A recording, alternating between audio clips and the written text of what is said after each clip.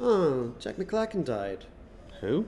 Jack McLacken, he was this children's author from when I was a kid. Is he popular? Oh, he was super popular. Like, everybody read his books. It was about these magicians who didn't have shadows, but they were able to ride tigers.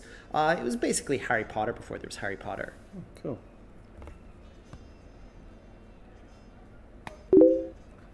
R.I.P. to Jack McLacken, my favorite children's author from when I was a kid. You wrote great books about magicians with no shadows who could ride tigers. You were the best. You were basically Harry Potter before there was Harry Potter. Harry Potter, yeah. What would you... Hey guys, crazy day today to find out about my favorite childhood author, Jack McLacken, passing away. But the world wants to forget about him, but we won't let them. So every retweet today of this message equals 1 RIP. Let's tell the world about Jack.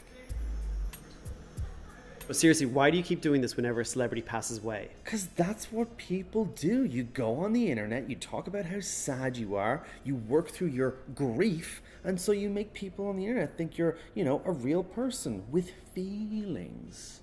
But what do you get out of doing it? A little thing called that sweet, sweet nectar of dem likes dough.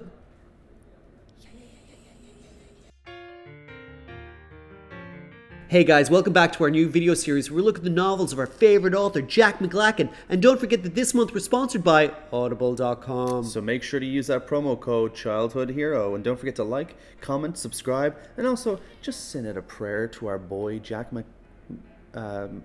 McLacken. Peace!